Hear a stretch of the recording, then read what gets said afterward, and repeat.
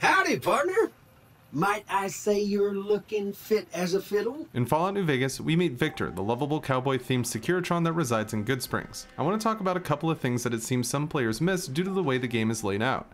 Victor digs the courier out of their shallow grave, and we wake up in Doc's bed. After leaving Doc Mitchell's house, he's the first NPC we come across, so naturally, he is usually the first person we talk to outside of the dock. During the first real quest that shows itself to us, Ghost Town Gunfight, we are tasked with mustering up as many townsfolk as possible for the upcoming raid from the Powder Gangers. Everyone involved with the quest is marked except for Victor himself. The first bit of unique dialogue happens here, where we can recruit Victor for the battle.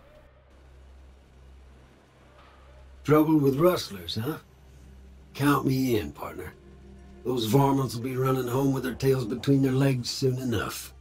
Victor will no-show the fight, so catching up with him after, we can use a science skill check to reveal that an override was issued remotely in his programming.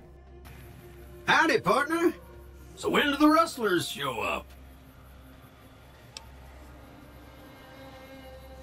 Really? I must have dozed off. Although that's never happened before. All right, but put everything back the way you found it. Override? That can't be right. Probably just a malfunctioning tube somewhere. I truly am sorry I couldn't help you, partner. Was there something else you wanted to talk about? Now, the other bit of Victor's unique dialogue comes from not speaking to him until you hit New Vegas, where he will give you a fabulous introduction. Howdy, partner. You come for a piece, haven't you? Welcome to New Vegas.